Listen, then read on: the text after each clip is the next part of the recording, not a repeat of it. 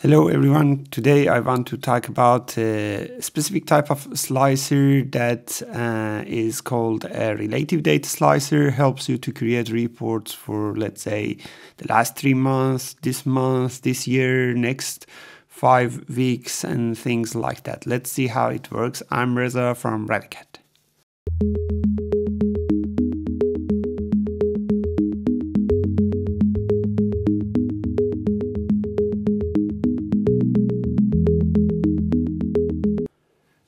Sometimes you want to do a relative date filtering. If you have a date field in your Power BI report and you have that in a slicer, like what I have here, for example, order date in the slicer, it usually comes as a date range slicer that you can select the range and everything filtered within that range. But if you click on this slicer header and select the type of slicer, you can change it to relative date, right? It's a little small drop down option here. You can change it to relative date.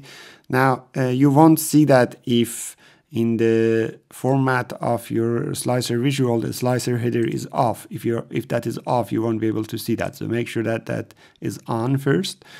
Then you can switch it to relative date. And the way that relative date slicer works is really simple.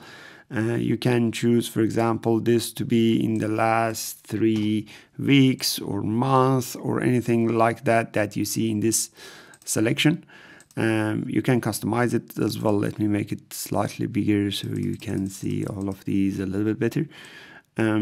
Okay, so you can choose this, and based on the current date, this will calculate that, right? So here you can see that it is saying from 5th of February 2020 to 4th of May 2020, which is the last 3 months. Now, sometimes you are interested only in those months that are full month. Like May, it is not still a full month. Usually for financial scenarios, you might want to do that.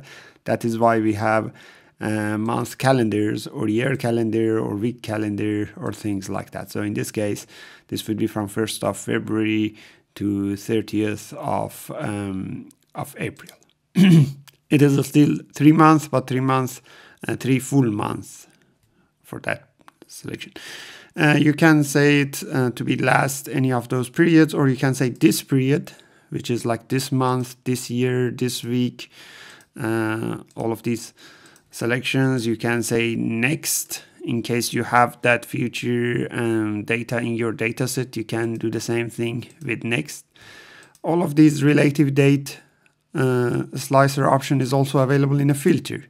If I have that field, for example, in a filter, on visual, on page, or on all pages, usually again that comes as a basic filtering or advanced filtering, but you can choose to be relative date filtering on the filter type. Choose relative date filtering, and then you can do the same configuration, right? In the last or this or next, and then choosing the period. In this section, you also see there's an option that says include today. Now this option is also available for the slicer if you want to include today or not, but in the slicer it is in the format of the slicer under date range. It is a place that you can say include today or don't include today. And then the anchor date is a really important option because sometimes the current date is not that important that a very specific date is. For example, you want to select a date which is, I don't know, fruit picking date, and everything to be relative based on that date. That would become your anchor date, which you can come and choose it any specific date you want, and everything would be based on that selection when you choose it in the slicer. So really simple type of slicer. I highly encourage you to use it. Tell me if you are using it, in which scenarios. If you are not using it, tell me what you want to do which is not possible with this slicer. I hope you enjoyed this video. Make sure to subscribe to our channel. We have free videos of Power BI and AI weekly.